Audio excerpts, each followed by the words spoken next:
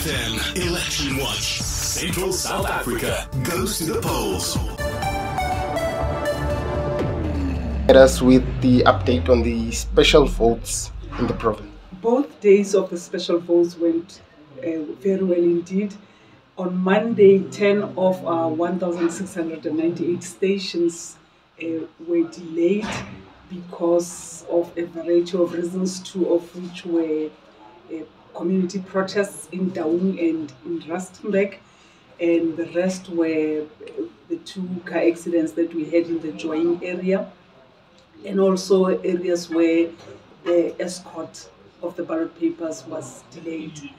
On the second day, though, all stations opened on time except the Daung station at Itireleng Community Hall, because we had to request assistance from the security personnel to break the gate that was locked so we could gain access to our station. Fortunately, today, all our stations opened on time except for the one station in Khanyisa where an area manager was involved in a car accident. We managed to rescue the ballot papers because the South African Police Service gentlemen were on site and they waited for the relief car from the local office. We had a major incident in Rustenburg Jabula Hostel where the military tent that we had borrowed was stolen overnight. We have opened a case, we have a case number, and we hope that the SAPS will be able to arrest the perpetrators. What measures do you have in place to ensure that these incidents don't occur today?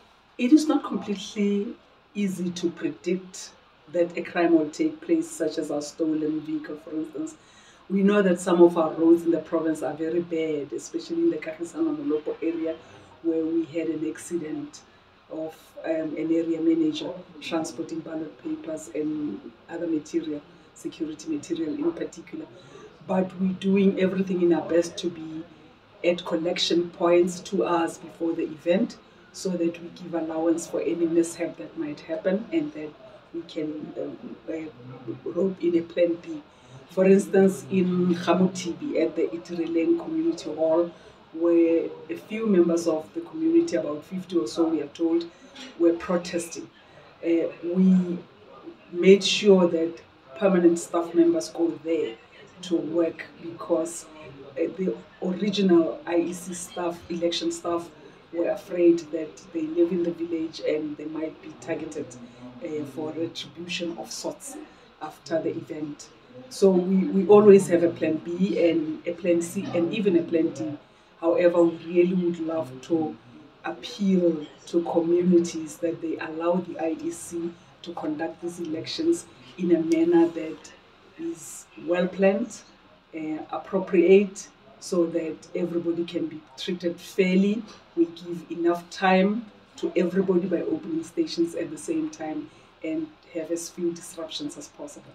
How was the voters' turnout for the past 2 days?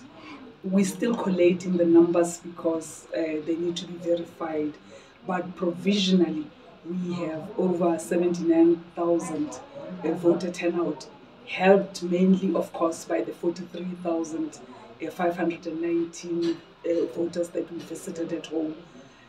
Home visits are a 100% turnout because we go to each and every single house. Even yesterday, after 5 o'clock, we had to work until probably just before 8 o'clock because we consider those voters waiting for us at their homes as voters in a queue at closing time at 5 o'clock, so we have to serve them. Walk-ins, that turnout was not that significant really. In very few instances, we attained a 55% voter turnout for walk-ins, but the 43,000 that we had to visit at home, we did visit.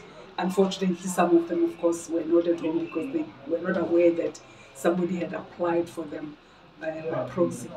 But in the overall, we're happy. If we go past the 50% mark, then we're happy.